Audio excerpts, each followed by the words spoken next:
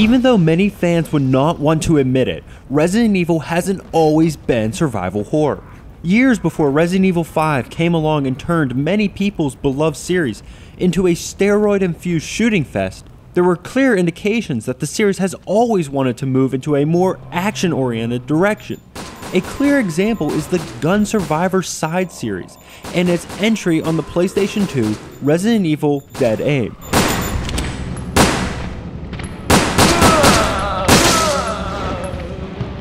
This is a game that tries to hold ties to its survival horror roots while also moving the series in a new direction, kinda like what Resident Evil 6 tried to do.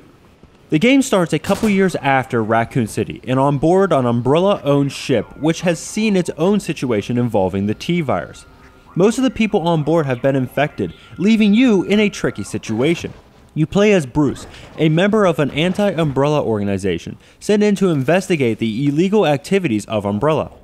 You soon meet up with a Chinese operative and try to complete your mission while also staying alive. The most interesting part of the game is clearly the gameplay. It is easy to see the beginnings of ideas that would go on to help define Resident Evil 4. The game is played for the most part from a third-person perspective.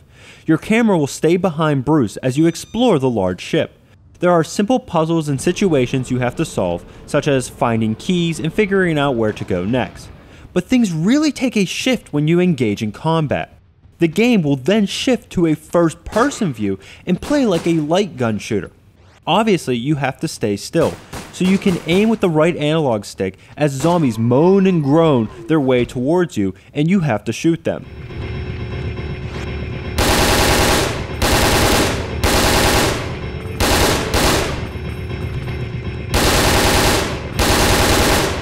You will go back to third person when you move, so you can easily back up and escape.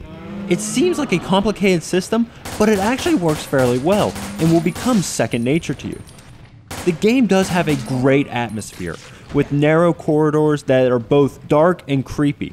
It gives a good reminder of old Resident Evil games, but is clearly more concerned with the action. There is more than enough ammo laying around that you won't have to worry about that, so feel free to shoot to your heart's content. Resident Evil Dead Aim made steps for the series that would stay around, such as a new behind-the-back camera and a bigger focus on action.